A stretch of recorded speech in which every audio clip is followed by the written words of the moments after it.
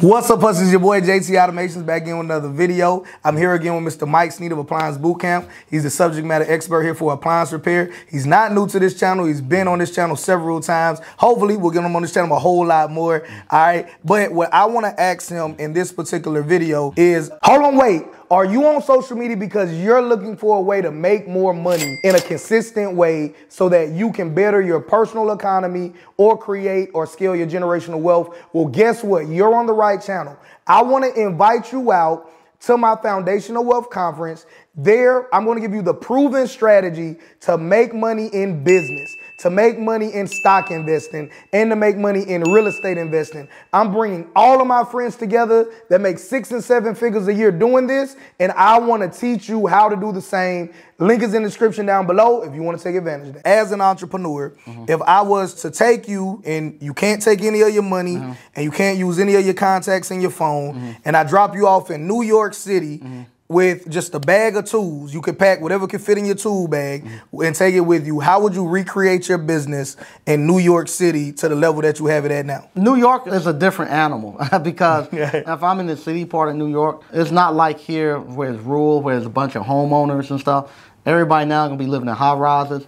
And most of the time, they're going to have what they call a super, which is a superintendent that actually regulates the whole building. So that's the person I got to go convince now to let me go do work. So with that being, I have to go to the super. That super, he holds the gateway and all the power of people coming in there. And what they say, absolute power, absolute corrupts. So with that, I'm going to have to go there, and you probably going to have to make some concessions with that super to let you get in, because there's some other company there who's actually probably already doing it, the whole building and stuff. And you have to make concessions with that super to get in there to let you start doing some work. Same thing, you probably be better off maybe at that point going to maybe the restaurant district, because I know at the restaurant district, a lot of those people are responsible for their own stuff. And if you ever been in New York and stuff and seen all the restaurants and food places they have there, I'm almost positive they got something broke there. An ice machine, a refrigerator, or something. And I'll probably go that route versus going out trying to get the super, because there I got individuals that I can sell to. I can go to each individual store and I can find somebody. But if I got to go to a super and he got 1,000 people, 1,000 homes in there that he's holding the gate for, it's almost going to be impossible for me, somebody he don't know, to break in with no money to start doing that. I got to go to somebody who actually is responsible for paying for everything. And most of the time, that entrepreneur is going to be that small business owner. He got a direct cost that he has to pay, and he's going to get the first person and the cheapest person at that moment that can do it. And so I use that to get my money up there and just build it back up. Now, New York is crazy too.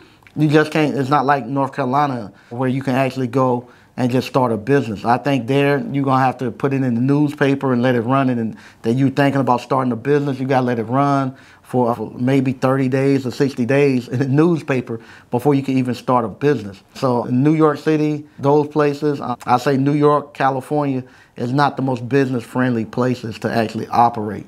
But I could make it work in those areas. Do you think that you could get your business to the same level you got it now in New York? Yeah, I could do it. I could do it. I could do it. You know, like I say, it's a different animal if you're in the city, because there's no parking. So there's no thing like now I pull up in my service van and park in your driveway. A lot of times they're gonna have to run crews where you go up and some other person is in the van just driving around the block, just keep circling the block.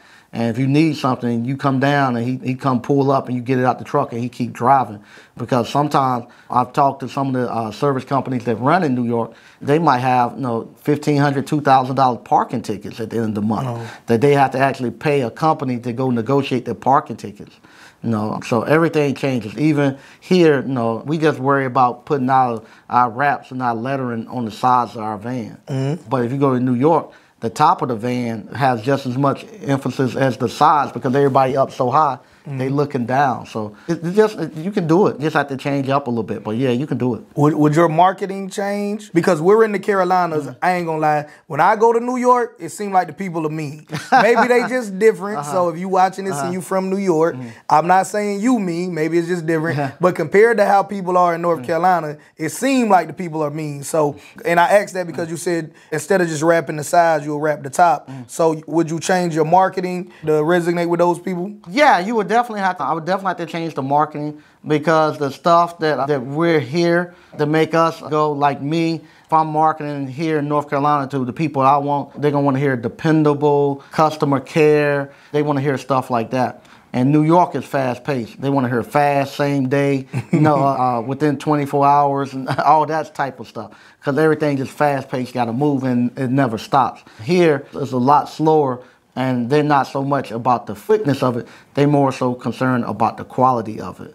So in New York, hey, well, I need to get it here, get it done, get it done. Even if you go there and order food, hurry up, hurry up, hurry up. Versus here, I can sit down and I can look at the menu a second. Ain't nobody gonna be barking at me. Versus, I sure enough the person behind the counter or not. But in New York, they tell you to get out the way, let somebody else go. So.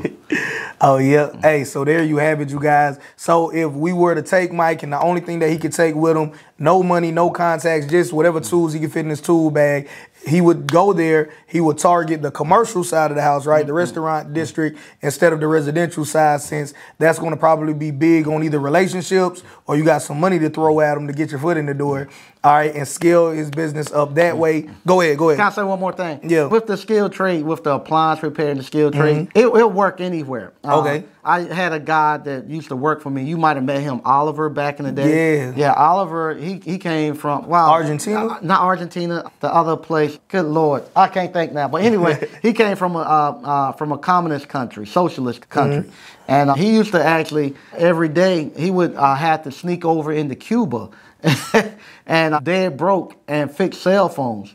And then after he fixed the cell phones, he would have to take the cell phones and sell them on the black market and make money. Then he'll take the money and go buy beans, dry beans and rice to actually have that flown back to his communist country. And that's how he fed his family. So even in a communist country and stuff, you could actually survive if you got skilled trades. All right, so there you have it, you guys. If you want to continue to learn from Mike, whether it's the ice cream parlor business, the appliance repair business, he also has some other special businesses that make sure you stay tuned and subscribe to this channel and have post notifications on so you can see those other videos as well. All right, what's the best way to reach you if they want to learn how to be an entrepreneur? You can follow me at ApplianceBootcamp.com or follow us on YouTube at Appliance Bootcamp. All right, and I'll put that link down in the description below for your convenience. Till next time, so much, let's stay hustling. JT Automations, I'm gone.